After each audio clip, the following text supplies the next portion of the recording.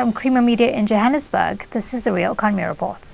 Specialist fabrication company Efficient Engineering is dedicated to helping address South Africa's high unemployment rate by facilitating skills development, but also realizes the value of investing in automation to ensure the company's sustainability. Tracy Hancock tells us more.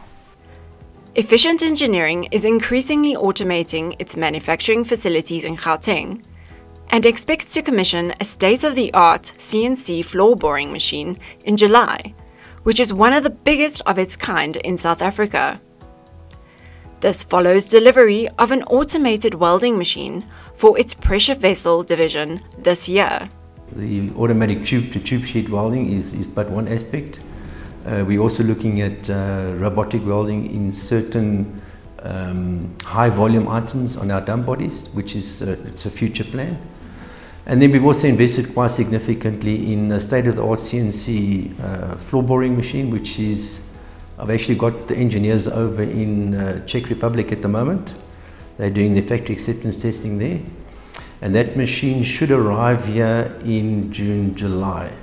A manufacturer of mining, materials handling, minerals processing, and petrochemicals and oil and gas equipment, on behalf of original equipment manufacturers, Efficient Engineering committed 59 million rand in the previous financial year towards automation. And with this automation comes various benefits. Input costs will definitely be reduced significantly. Quality is one of the drivers as well. Consistency in terms of quality and repeatability. And the other aspect is time to market will be reduced significantly. But while this automation will play an important role in the company's sustainability, it's also a catalyst for training. We train in-house, so when we get technology of that nature, like we did with the tube-to-tube sheet welding, we took one of our welders to France to be trained.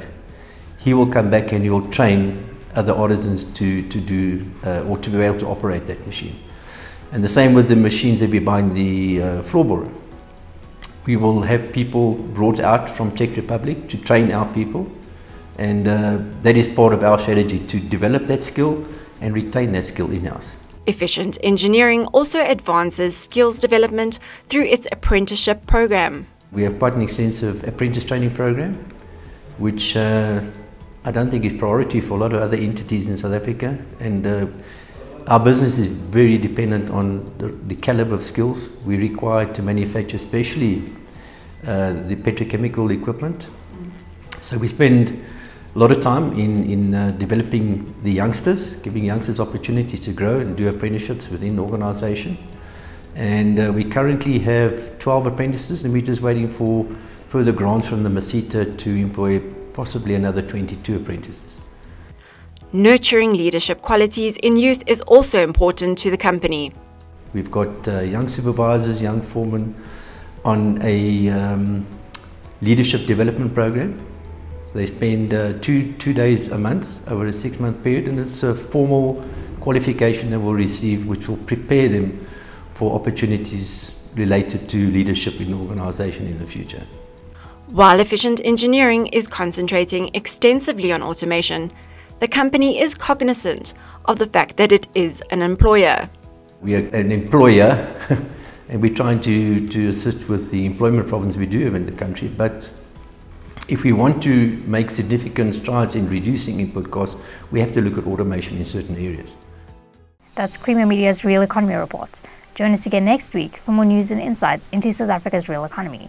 And don't forget to listen to the audio version of our Engineering News daily email newsletter.